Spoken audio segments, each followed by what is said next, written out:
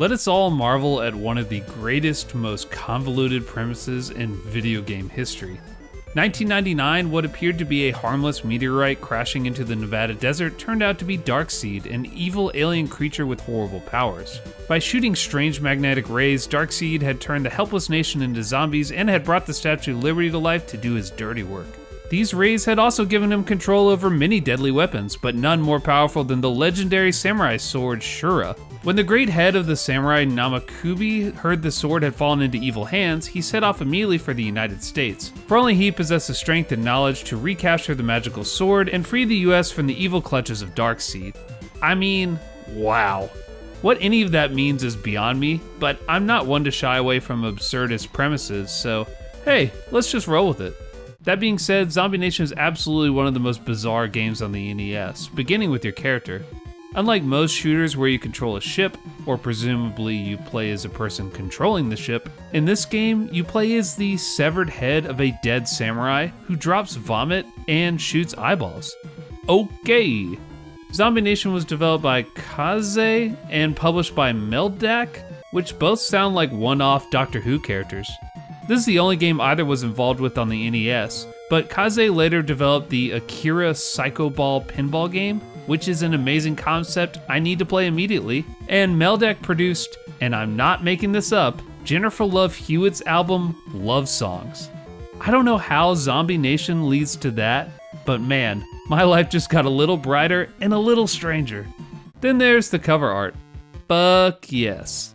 This is unequivocally my favorite cover artwork on the entire system. I mean, just look at these hand-sculpted zombies. These are amazing! The rest of this diorama is kind of a mishmash of tiny versions of real-life buildings and objects. They all look great in the background, but I don't think the designers thought too much about the scale. Like, check out this Hot Wheel car that's roughly the same size as the TV. The railroad crossing sign that's taller than the supermarket. Or this baby that would be about a full story tall compared to the building it's being impaled upon. Well, I'm sold. Diving into the gameplay, you make Namakubi's head fly around America, blowing up rocks and buildings, along with numerous enemies, all of which are built in front of a post-apocalyptic nightmare. You can destroy just about anything on the screen, even if you can't really tell what you can shoot and what you can avoid.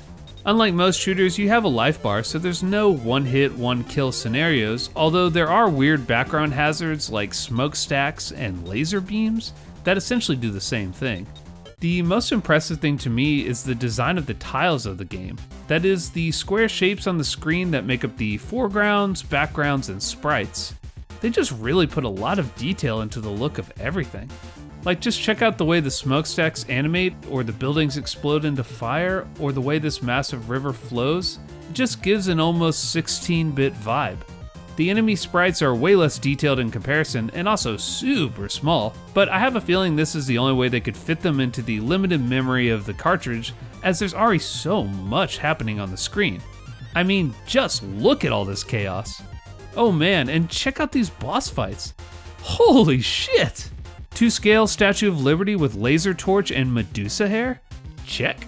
Axe-wielding competitive bodybuilder who flexes you to death? Oh yeah. Alien Autopsy blacklight poster?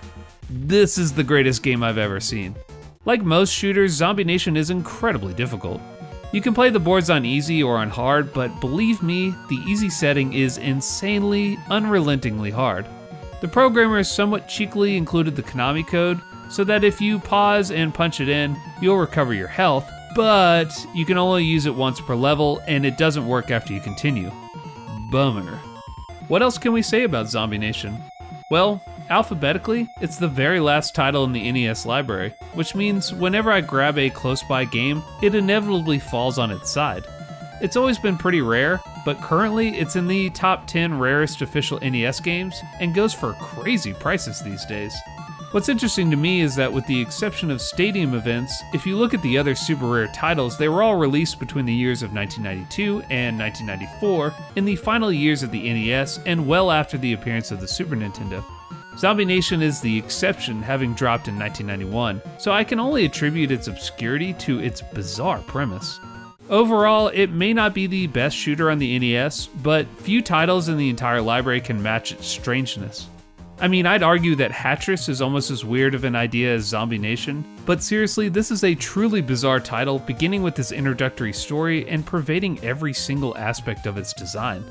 However, if you disregard what on the surface makes it such an oddity, you'll find that its distinct color palette, dynamic visual design, and all-out blitzkrieg attack of a gameplay experience are really what makes Zombie Nation so unique. Check it out, you won't forget it.